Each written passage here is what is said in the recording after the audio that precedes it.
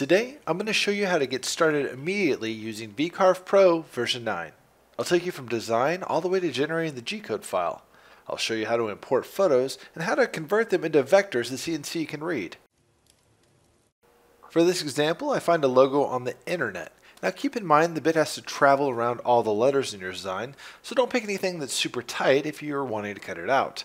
I right click and choose Copy Image and paste this into Microsoft Paint. Next, I remove all the black background the picture leaves behind. Then I save the picture and open up Vcarve Pro.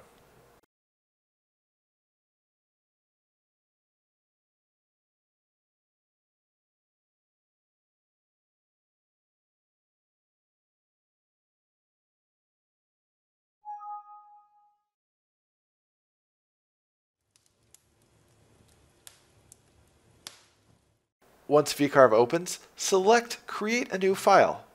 Next, the software is going to ask you information in regards to width, height, and thickness of the board you're getting ready to cut. I suggest a digital caliper for easy, accurate measuring when it comes to thickness.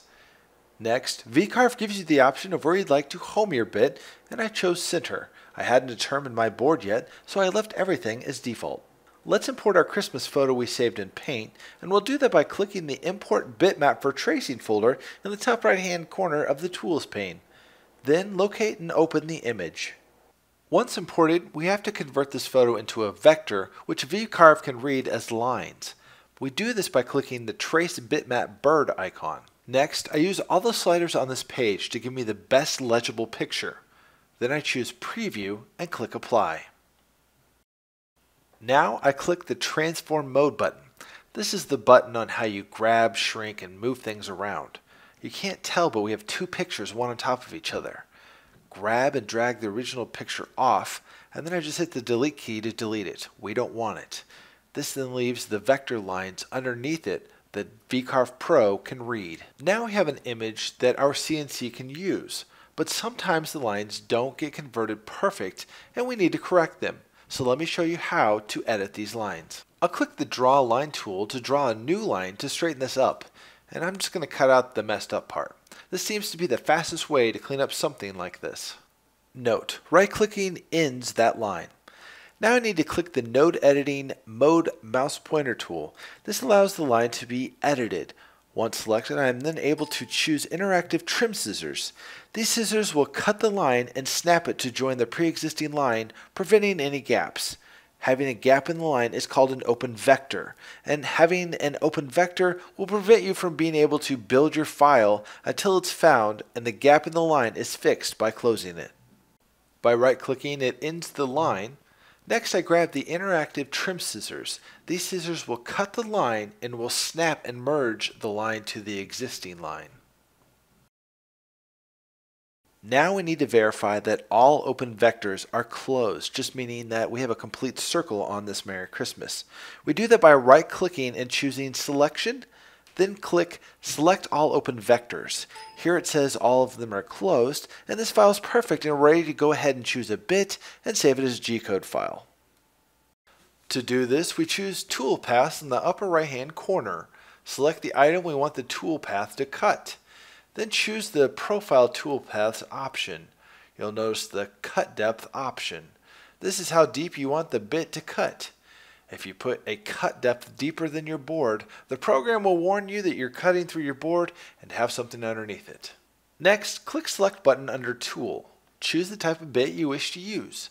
V-bits are for engraving and end mills are for cutting. I'm using an end mill with a thickness of 0.125 for this example. When it comes to feed rate and spindle rate, I always start out with 15 inches a minute. The spindle rate can easily go faster, but with hardwoods, I like to take it a little slower. I can take it up to about 20 or more with softer woods.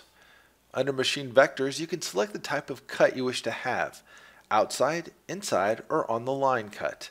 Next, you can check the box to add tabs. If you're cutting all the way through, I suggest using tabs as the piece you cut out will begin to hop around into your bit and can screw up your workpiece. Next, I give this cut a name. This makes more sense when you have multiple cuts and you're trying to keep them all separate with different depths being cut.